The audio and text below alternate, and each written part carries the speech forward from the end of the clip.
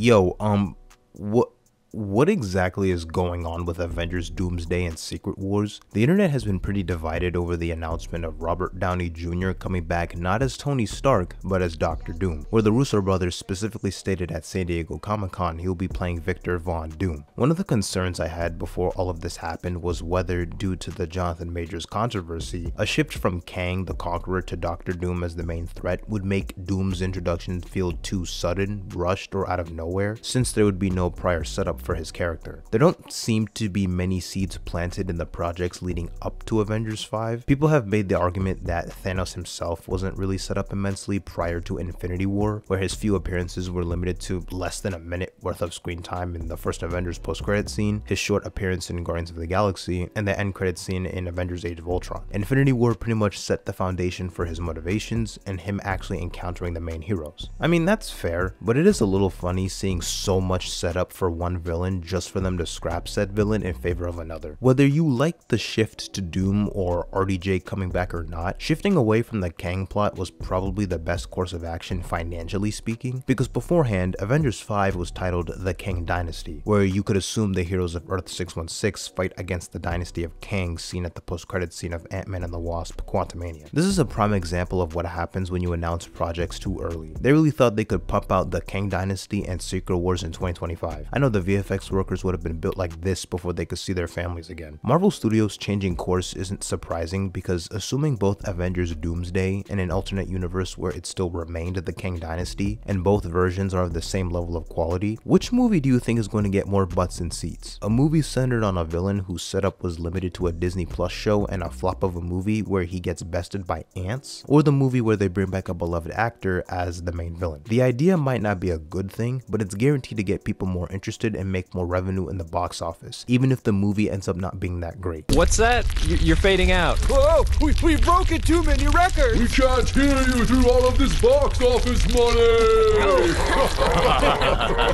Which seems to be the case, as RDJ's announcement is one of the most viewed videos on Instagram. Marvel really fumbled the bag with Kang. Ant-Man the Wasp Quantumania unironically ended up being one of the most useless and insignificant entries in the entire Multiverse Saga. Its whole purpose was to set up Kang, or the Council of Kangs, who aren't even the main threat anymore. I remember them trying to hype this movie like, yeah, this will lead directly into the next Avengers movie. The only thing that prevents the movie from being like a 2 out of 10 in my eyes is Jonathan Majors' performance as Kang the Conqueror. If he wasn't the villain, I don't know if I could have sat through that movie. Kevin Feige and company got a little too excited with Kang, thinking he was gonna pop off. Shot yourselves in the foot with establishing the fact that every Kang variant across the multiverse is played by Jonathan Majors. I don't know why they did that. If the plans for the Avengers films weren't announced so soon, all of this restructuring could have been done behind the scenes. But nah, we got to witness the sheer panic from Marvel Studios, resulting in them bringing back RDJ to generate hype, shifting from the Kang Dynasty to Doomsday. Caught you. Nigga, we done got them caught you, my boy. But hey, it is what it is, and all we can do is hope everything works out for the best. Because if this Hail Mary from Marvel doesn't work, it's over, buddy. Wrap it up. There have been some fun discussions going around on how they'll tie the overall plot of the Multiverse Saga to Doom and how certain projects will connect. And that's what I want to yap about, what I think could happen to get to the end goal. So far, the only confirmed characters that we know will appear in Avengers Doomsday include Doctor Doom, Doctor Strange, the Thunderbolts, and the Fantastic Four. Other characters we can guess will no doubt play a role in the Avengers movies, like Sam Wilson's Captain America. Captain America Brave New World I don't think will tie in heavily to the multiverse, but I wouldn't be surprised if at the end or in a post-credit scene they try to plant the seeds for a new Avengers team. Right now in the current state of the MCU, there really is no Avengers roster. Nobody has gone out of their way to be like, hey, we should probably set up another Avengers team in the event of another grand threat trying to take over Earth or something. If you want the Avengers together to fight Doom, then you obviously need a team of Avengers to begin with. Sam Wilson being the vocal point to lead the team wouldn't be all that surprising. I'm not sure exactly what the Thunderbolts are going to do against Doctor Doom. I guess their presence will be more of a all hands on deck kind of thing once the Avengers realize there is a threat coming. Maybe they'll help fight Doombots or something, I don't know. Although if they still have Sentry and he's a powerhouse in the Thunderbolts movie, he could be a valuable asset. I'd imagine the Fantastic Four will play a major role in the Avengers films, considering them and Doctor Doom are the focal point of the Secret Wars comic event from 2015. It brings up interesting conversation on what Earth RDJ's Doom comes from, whether he comes from the Fantastic Four universe or just another random reality. Having Doom show up at the very end of the Fantastic Four First Steps movie could be the needed setup for Doomsday, since there has been no mention of Doctor Doom or Latveria thus far. The movie will take place outside of Earth 616, or the main MCU timeline, where the Fantastic Four is set in the 1960s in a retro futuristic reality. Galactus and the Silver Surfer are set to appear, with Galactus being the main villain. So it's very likely Galactus might actually win and ends up destroying the Earth the Fantastic Four come from. The end of that movie could have the team find a way to travel to the main MCU Earth or somewhere else in the multiverse, because how else would they show up in the Avengers movies? If Doctor Doom comes from the same Earth and follows the Fantastic Four, maybe that's how he'll come into contact with the other heroes. Huge emphasis on maybe, as I'm not entirely sure if Doctor Doom will even be mentioned or exist in the Fantastic Four universe. There have been rumors about how Doom and Reed Richards' relationship will be portrayed, or whether there will be any relationship at all. Some rumors suggest that Doctor Doom and Reed Richards' relationship won't be as important or impactful as it is in the comics. It'll be very similar to Tony and Thanos, where Tony knew there was a threat coming but didn't know exactly who it was. Basically, Thanos is Doom and Tony is Reed.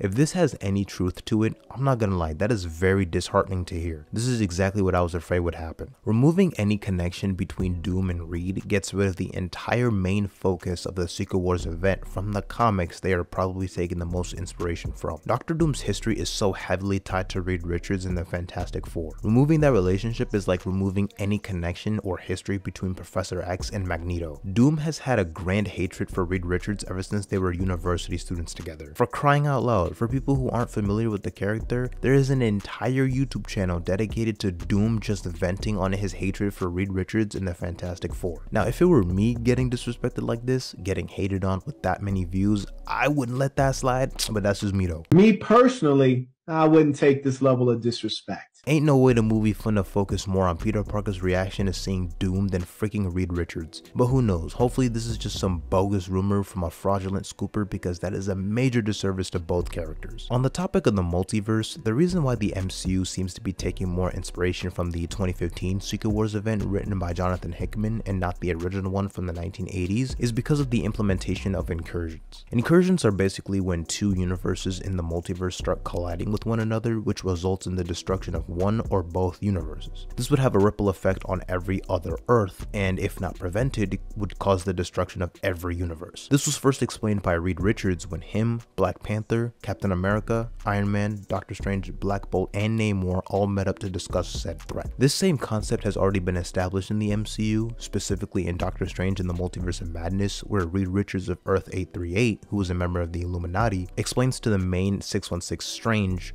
how their Stephen Strange caused an incursion. Your arrival here confuses and destabilizes reality. The larger the footprint you leave behind, the greater the risk of an incursion. Incursion? An incursion occurs when the boundary between two universes erodes, destroying one or both entirely. You also had Clea appear in an end credit scene of the same movie, confronting Doctor Strange about how his dream walking caused another incursion. And she's like, yeah, alright buddy, we gotta fix this mess.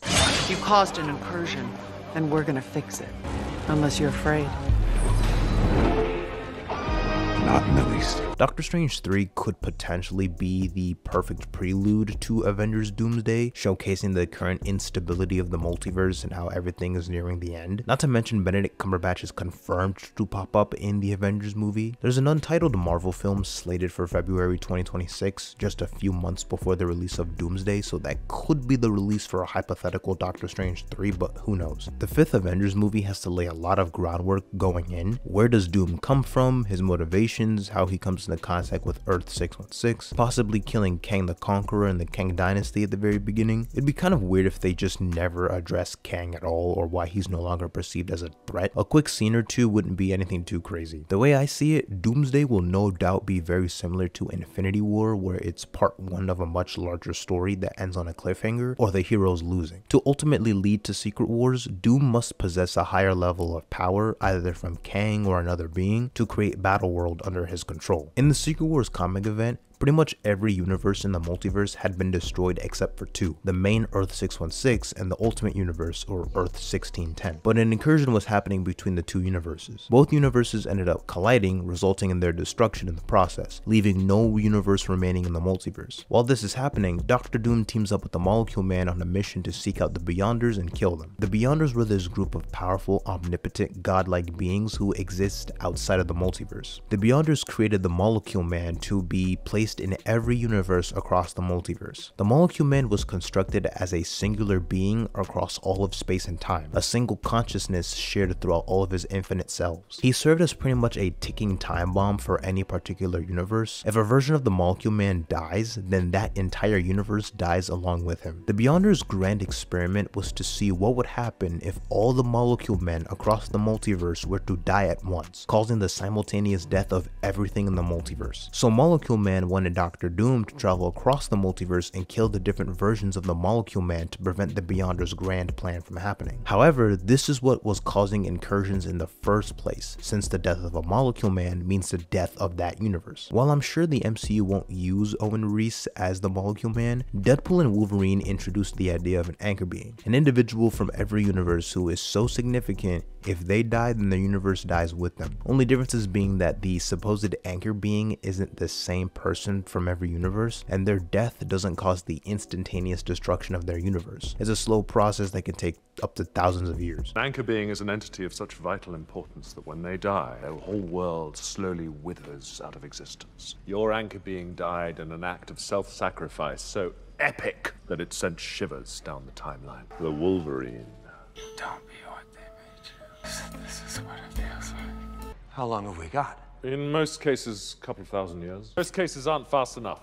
Not for me. Doom goes out of his way to confront the Beyonders and uses a device that contains a bunch of different Molecule Men from the multiverse as a bomb to detonate in front of the Beyonders, killing the Beyonders in the process. After destroying the Beyonders, Doctor Doom took their power and used it to salvage the remains of all the destroyed universes in the multiverse and merged them all into one called Battleworld, where he rules with an iron fist. So I would imagine Avengers Doomsday ends with Doom being powerful enough to create Battleworld, and Secret Wars deals with the ramifications of that, focusing on whoever the remaining heroes are after the destruction of several universes or every universe to which Battleworld is all that remains. Some rumors have speculated that not only would Doomsday show the formation of Battleworld, but that every MCU project released between the two Avengers movies that isn't a prequel will take place on Battleworld. A project that would fall into that category would be Spider-Man 4. All Spider-Man fans wanted for MCU Peter Parker after No Way Home is to see him in a more street level setting, especially after his last adventure involved interacting with multiple multiverse variants of himself and other villains. No Avengers level team ups, no cosmic threat, just him being your friendly neighborhood Spider-Man. You could have had the perfect opportunity for him to team up with Daredevil to take down the Kingpin as the mayor of New York, but no. Sony insisted on Spider-Man 4 being another multiverse story, and now it seems as if they want both Tobey Maguire and Andrew Garfield to come back, while also having Knull, the god of the symbiotes, be the primary villain of the movie.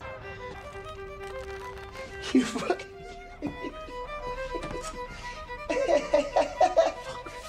Venom The Last Dance is supposed to lay the foundation, setting up Knull. He's not going to be the main villain, nor will he appear for a long period of time in Venom 3, but they're clearly setting up something bigger. What frustrates me most about this is how they literally could have saved the 3 Spider-Men reunion for Secret Wars, considering that's already a giant multiversal crossover event. Chances are Tobey Maguire and Andrew Garfield will show up both for Spider-Man 4 and Secret Wars if any of these rumors are true, which further dilutes the speciality of having them interact in the first place. I feel like a street level Spider-Man story would have been a nice palate cleanser after all the stuff Peter's gone through, and something more grounded could have been refreshing before jumping into another grand event like this, but I guess we can't have nice things. Venom 3 will be the final installment of the Venom films, so it's not like they're gonna have Knull be the main villain for a Venom 4 or a Sinister 6 movie. Since the Sony Venom universe is connected with the MCU multiverse, I guess the formation of Battleworld or whatever happens in Avengers Doomsday would allow some of those characters to cross over with MCU Spidey. Avengers Secret Wars will serve as the conclusion to the Multiverse Saga, and all the cameo memes you've seen for Marvel movies is pretty much what a lot of Secret Wars will probably be. Imagine Spider-Man No Way Home, Doctor Strange in the Multiverse of Madness, and Deadpool and Wolverine on steroids. I truly see no limits to the characters they might want to include in this movie. You ever see those meme leaks of Marvel cameos for the Avengers movies talking about some Soups, I need you to distract Kang? Shoot, at this point I wouldn't even be surprised if Soups did show up in Secret Wars. You want to see Tobey Maguire's Spider-Man interact with Hugh Jackman's Wolverine? Well, here's your chance. Gonna be a long-time Marvel fan's wet dream. Gonna have long-time audiences like